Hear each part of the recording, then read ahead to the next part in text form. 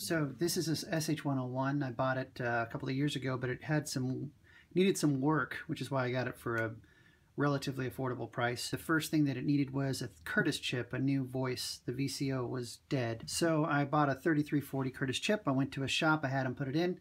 And it was a little more costly than I wanted to spend. So there is one more issue with the synth, and that is the sustain slider. And instead of sending it to the shop, which I may end up doing anyway if I get this wrong, I bought a new sustain slider, and I'm going to open this thing up and try to fix it. Currently the sustain just kind of is intermittent. It's supposed to be sustaining now.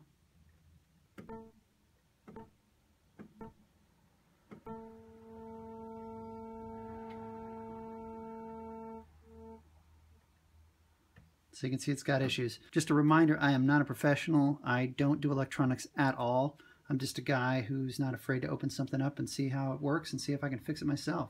So let's see how this goes. All right, so starting off, I'm going to take off each one of these slider knobs. Hard to take off.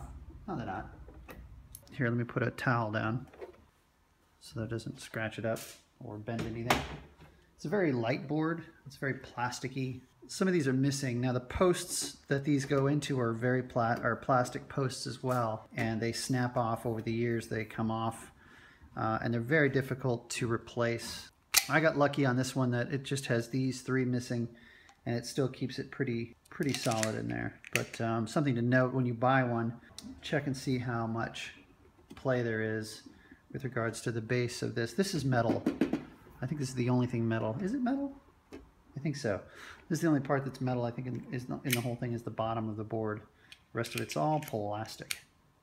You need to remove all the screws except for these two. And remember, these two here in the middle are the only ones that are machine threaded. So I usually use this. I unscrew this a little bit and use these two as a handle to kind of pull the rest of it up, because it's hard to grab it. And there's the bottom side.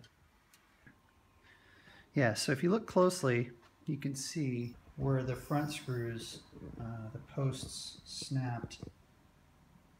So probably from over tightening, this guy is messed up too. So in order to replace that, it's difficult to do without having to go screw all the way through, which you don't want to do because then it messes up you can see it through the other side. The center posts have these metal ones, which are much better. Anyway, so this board, the back side of it, as you can see, it's a few layers here. This looks to be the actual synthesizer itself, and then underneath it are going to be all the controllers and the sliders. So I'll disconnect all of these, where all these cables are fastened into the board, and then I'll remove the board. I don't know that these two actually pull up, so what I'm going to do, no they don't. So I'll just disconnect them here from the keyboard. And then I'll unscrew this guy. And that's the answer to that. Take the screw out, put it back in here just so we don't lose it.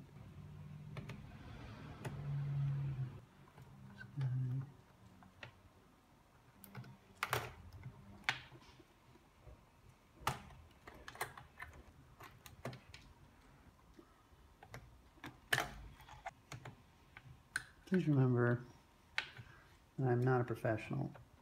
I do not do this for a living. This is my dining room table, so it looks like it wants to fold up these ribbons here that are soldered in. A little frightening. Looks like when you take it off, it's going to flap over. A little disconcerting there, but let's see what happens next. I see 1, 2, 3, maybe 4, 5, 6, 7 screws. Maybe 7 screws here to undo it. Let's start with this guy.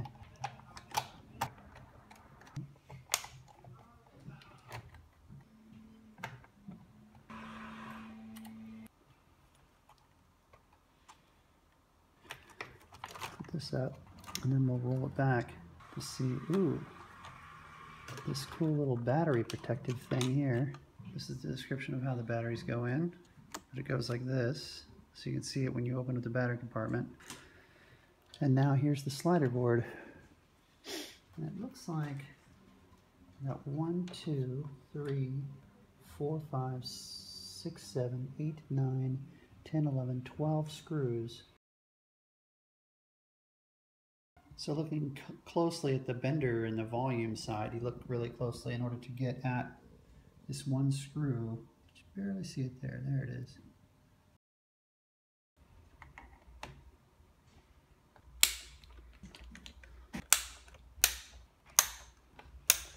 Look at the warp in this board.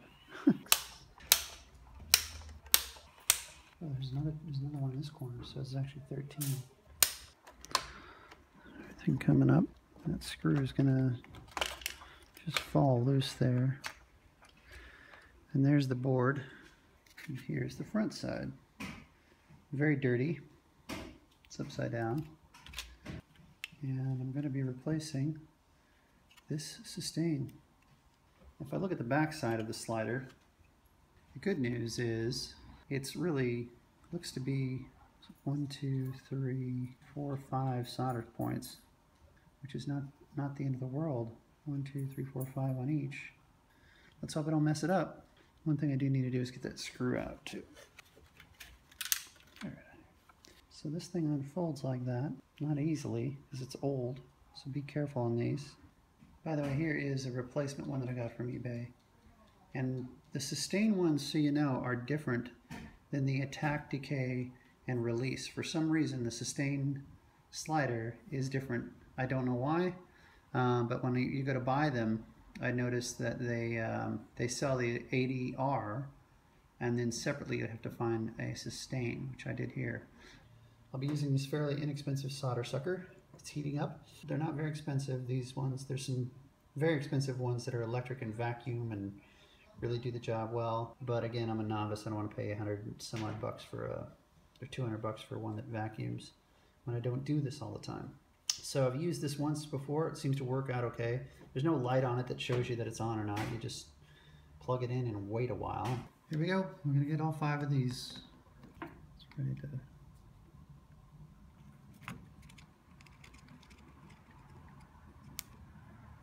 Ah.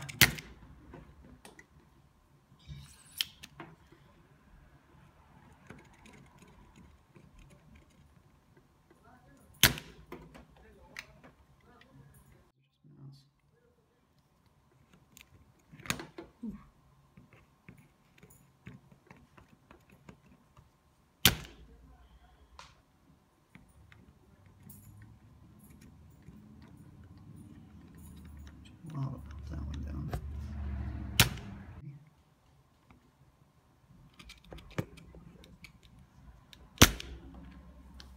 Do it. Oh. These pieces are bent, as you can see. Purposely, these 2 posts here are bent so they kind of hold themselves in when they when you go to solder it. I guess makes sense to me. There's the old one out. Pretty easy. Came out really easily and pretty cleanly. That solder sucker, cheap as it was, did a good job. And now the new one goes in, also with crooked little posts here. These little guys, crooked. Cover. Hopefully, I can just go right in there.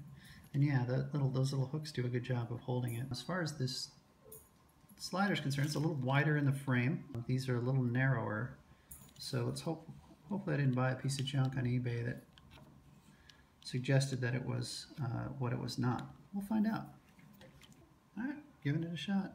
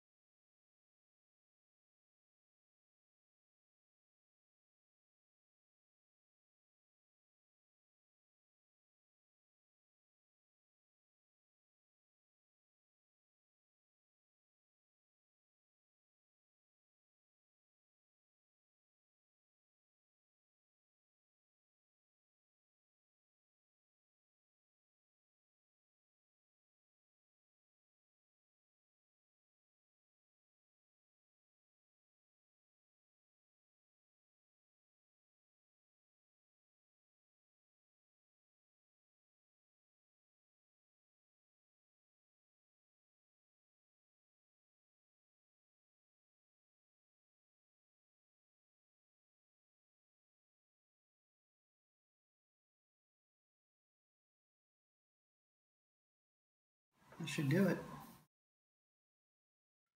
Had to put some light on it, but it turns out in the process of putting this board back, it's best to go ahead and I think I'm going to go ahead and remove this in order to seat this back in its spot. This L shape of the board, this guy here, because it's supposed to go underneath this one. So I'm going to pop this board off. Looks like 5 screws. 1, 2, 3, 4, and 5. Throughout this whole board inside, they're all pretty much the same screw, it looks like. So all the circuit board screws are all the same. This is the touchiest one because along with this cable here, there's a little bit of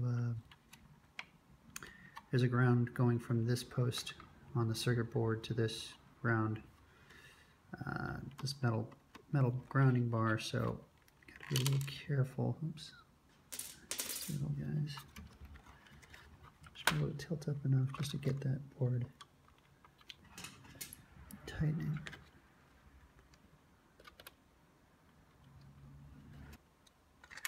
Let's get it started. Okay.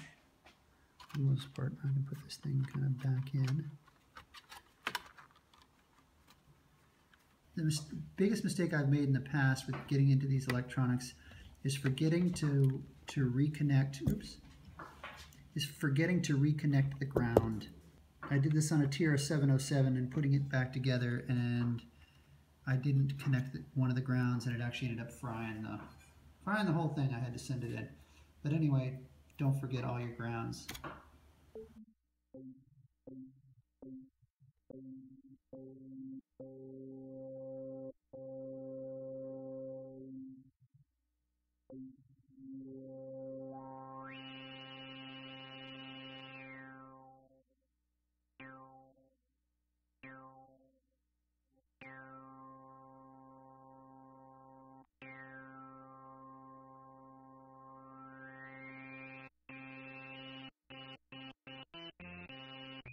And it works. Success. Thumbs up on this one. Thanks for watching, and tune in for more.